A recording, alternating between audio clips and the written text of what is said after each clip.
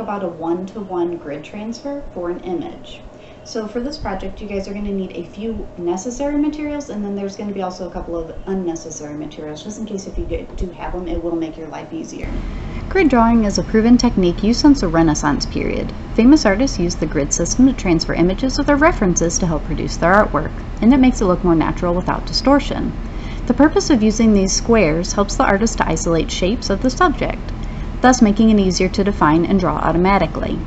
Logically, any shapes that appear within the small grid will not mean very much, and that is the main reason it makes drawing less complicated and easier to help focus on the smaller scale of the shapes.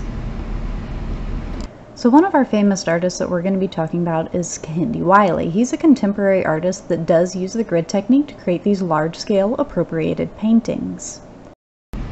Another artist that used the grid technique was Albrecht Dürer. He was considered a German master artist and printmaker.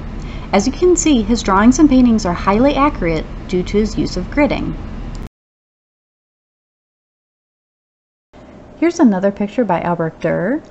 This is Night, Death, and the Devil, and he also used proportion in this artwork when he was using his grid technique to make sure that the relationship between the horse and the rider was very accurate. And now it's your turn. Please make sure that you have all the materials listed, and let's begin. You're going to need your clear plastic, your Sharpie, and your ruler. Please make sure that you guys are lining up your ruler with the edge on the left where your ruler begins, and start making a mark at every 1 centimeter. Once you have that across the top, you're going to push your page up and do the exact same thing at the bottom. Please do not rotate your paper. Once you have the top and the bottom done, rotate once to complete the other 2 sides that you have not done previously, again making a mark at every 1 centimeter. Once that is complete, you are going to take your paper from left, connect your ruler to the right with the other side of the ruler, and make a straight line across. You are going to keep doing that until you finish your paper so that you have parallel lines all the way across. Rotate your paper once again, and then complete it on the other direction. Once you have that complete, you should have your grid.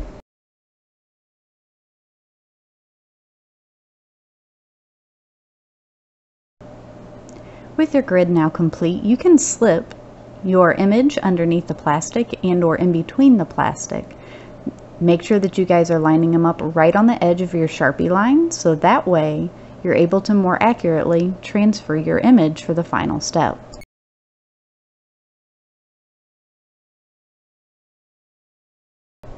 Now you're ready to start on your final sheet of paper and adding the grid to that sheet of paper. So again, we're using the exact same steps, starting with connecting our ruler on the left-hand side, starting with centimeter marks, and then continuing down the line until you reach the end of the paper. You slide your ruler down, and then finish all of the centimeter marks on that side. Turn your paper once, and then start up again up at the top to complete your first line up there. Slide your ruler down to the bottom, and then complete all of your marks with your centimeter marks right there. Please make sure that you guys are using a 3H pencil, or if you don't have a 3H pencil, just use a very loose hand so that you're making very light marks across your paper. You are not pushing hard because you do not want to, one, damage your paper or make it more difficult for you to erase later on.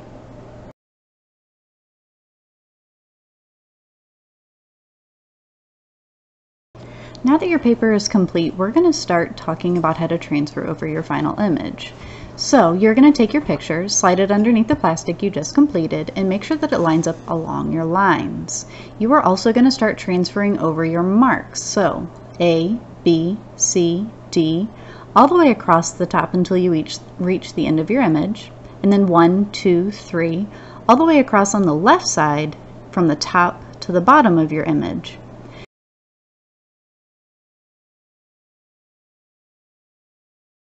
This will make it a lot easier as you start to transfer over your image. You are going to be focusing on major outlines first, going back in later to get in your details. So you notice I'm slowly but surely checking my boxes. So I'm seeing what is in H1, what is in H2, and I keep going down all of these boxes until I make sure that I have completed the major outlines. If you guys get stuck, please use this as a reference so you can use this cross method. Where does it intersect within the box itself? Is it in the middle? Is it towards the bottom? And you can use that to complete your image. Now that that's complete, here's my example. So again, I went around the major outlines, then went back and added in the smaller details. And then here's an example that I had made a couple years ago. So I had a student photo, and then I had all my grid lines out, I drew her face, and then I erased out the grid lines later so that I could color. Now that we've practiced gridding, what was the most difficult for you? What was the most fun? And what can you keep in your memory bank for a future project? Thank you for watching.